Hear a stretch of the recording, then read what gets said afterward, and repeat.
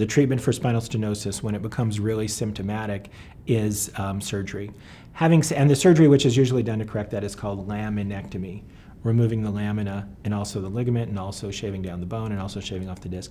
All that is done to enlarge the spinal canal for spinal stenosis. Laminectomy surgery takes about 45 minutes. It's done with you completely asleep, usually on your stomach, or always with you on your stomach.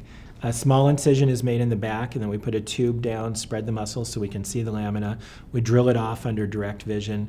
At the end of the operation, we remove the tube, sew up the tissue, and it begins healing. The operation, again, is 45 minutes or so. It's an hour before for anesthesia, an hour after. When you go home, you start walking every day. You should be able to walk 10 minutes a day the first week, 20 minutes a day the second week, and 30 minutes a day the third week.